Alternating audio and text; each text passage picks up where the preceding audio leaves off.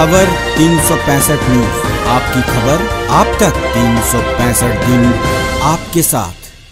बेगूसराय बिहार राज्य प्रारंभिक शिक्षक संघ के बैनर तले सैकड़ों शिक्षकों ने अपनी एक सूत्री मांगों के समर्थन में जिला शिक्षा पदाधिकारी के कार्यालय के समक्ष आक्रोशपूर्ण धरना प्रदर्शन किया। शिक्षक संघ ने सबसे प्रमुख मांग है लगभग 12 महीने से 7वें वेतन आयोग के एरिया का भुगतान किया जाए। शिक्षकों का आरोप है कि डीपीओ स्थापना के विभागीय खाते में करोड़ों रुपए पड़े हुए हैं, बावजूद हमारे वाजिब पैसे नहीं दिए जा रहे हैं। यूटीआई मद का पैसा मार्च से ही आकर विभाग के खाते में पड़ा हुआ, उसका भुगतान अधिकारियों के द्वारा नहीं किया जा रहा है। इसी तरह कई प्रमुख जायज मांग है जो विभाग नहीं सुन रही है। शिक्षकों का आरोप है कि विभागीय अधिकारी ऑफिस को दलाल के माध्यम से चलाना चाहते हैं और अवैध भयादोहन करके वो प्रवृत्ति शिक्षक संघ चलाने नहीं देगा। शिक्षक संघ ने धमकी दिया कि अगर उनकी मांगे नहीं मानी गई तो उग्र आंदोलन किया जाएगा। खबर 365 न्यूज के लिए बिहार बेगूसराय से मोहम्मद नवी आलम की रिपोर्ट।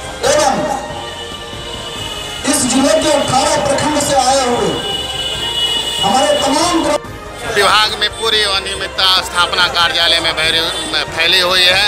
डीपीओ साहब की यह मानसिकता रही है कि उनके द्वारा सभी कार्य के निष्पादन में मोटी उगाही की जाए। इसी मानसिकता से वह काम नहीं कर रहे हैं, कुंडली मार कर बैठे हैं।